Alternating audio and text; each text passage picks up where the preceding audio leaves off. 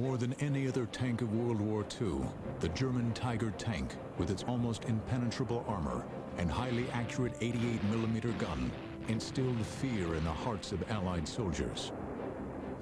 It killed 2 of my crew, and I was literally blown out of the top.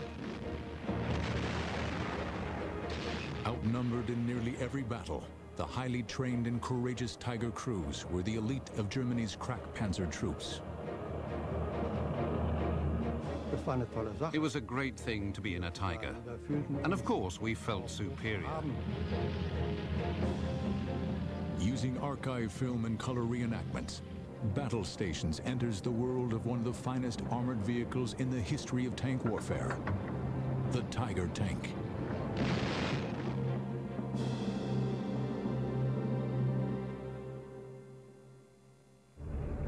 In 1916, the British Army was the first to introduce tanks on the battlefield. At the time, Germany showed little or no interest in the revolutionary new tank. After their defeat in World War I, however, many German officers became convinced that when Germany rose again, the tank would play a major role.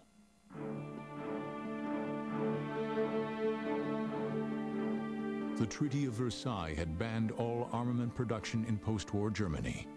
Early development of German tanks during the 1920s and 30s had to be carried out in secret. But once Hitler and the Nazis came to power, all pretense of secrecy was thrown aside. Germany had built its army into a mighty fighting machine that would conquer almost the entire continent of Europe. Large tank formations, known as panzer divisions, were to be its main striking force.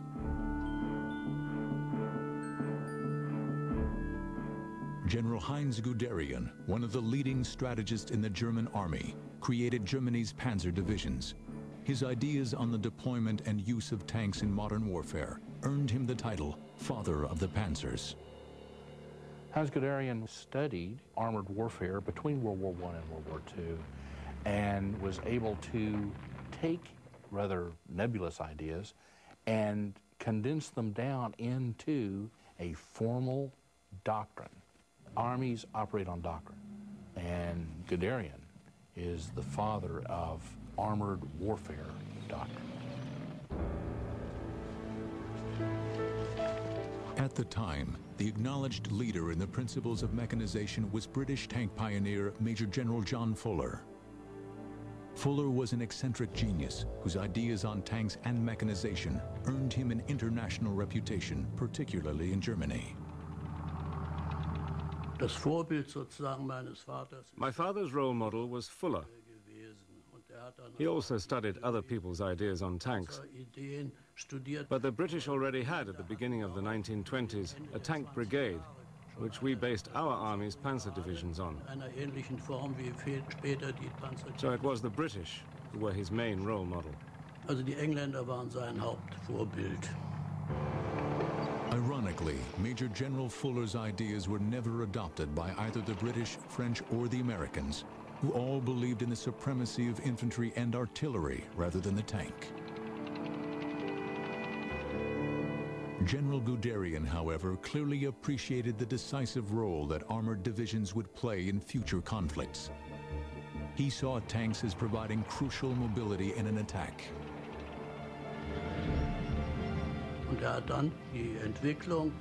He developed the use of tanks as the main weapon in a division.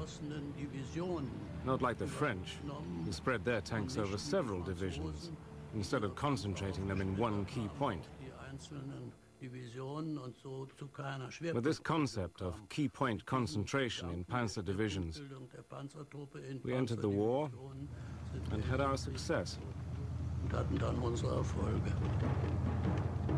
Hitler's panzer divisions were put to the test in 1939 when they spearheaded the German invasion of Poland.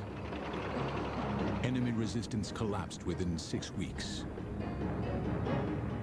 The following year, the Germans turned west to attack the British and French.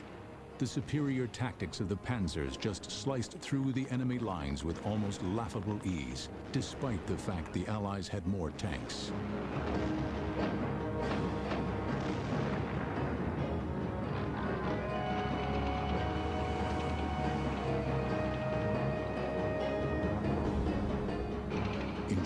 1941, Hitler again unleashed his panzers, this time on the Soviet Union.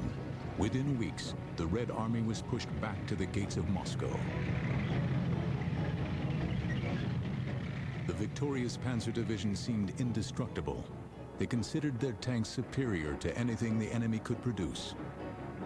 But in the autumn of 1941, the Germans were taken by complete surprise when the Russians deployed a new tank.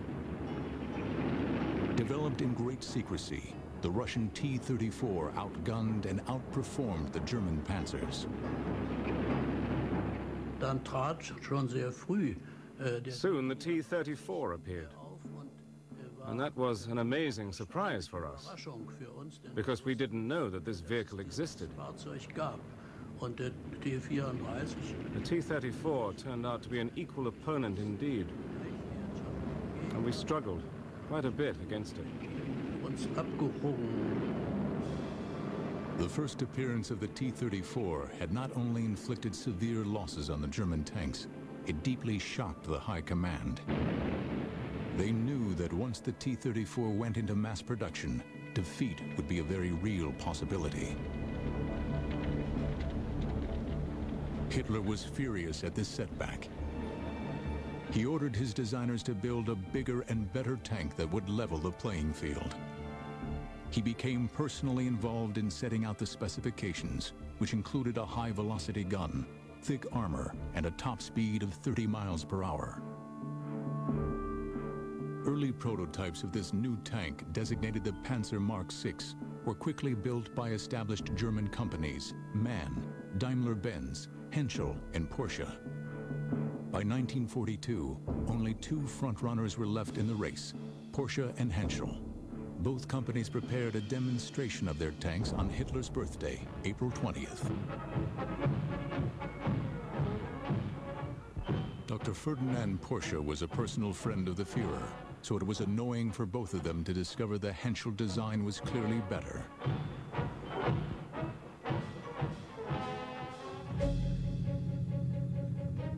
Of the three basic characteristics of any tank, firepower, armor, and mobility, the German designers favored firepower. So in response to Hitler's directive, Henschel decided upon a turret and 88mm gun designed by Krupp, the German steel manufacturers. 2 months later, the new super tank was finally ready for combat trials. To match its performance, it was named the Tiger. At 56 tons, the Tiger was nearly 20 tons heavier than its nearest rival. Yet despite its size, it had to cross difficult terrain and negotiate obstacles better than any Allied tank.